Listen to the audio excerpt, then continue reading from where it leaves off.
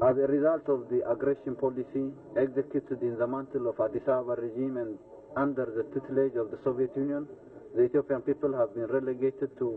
acute impoverishment with a plummeting economic situation, deteriorating overall security,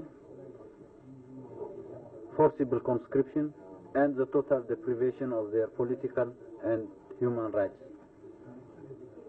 The various political ploys conjured by the Soviet Union and the Ethiopian regime to consolidate their power have invariably failed and proved to no avail. At this stage, even the military institution they regard as their unswerving political base is not only cracking,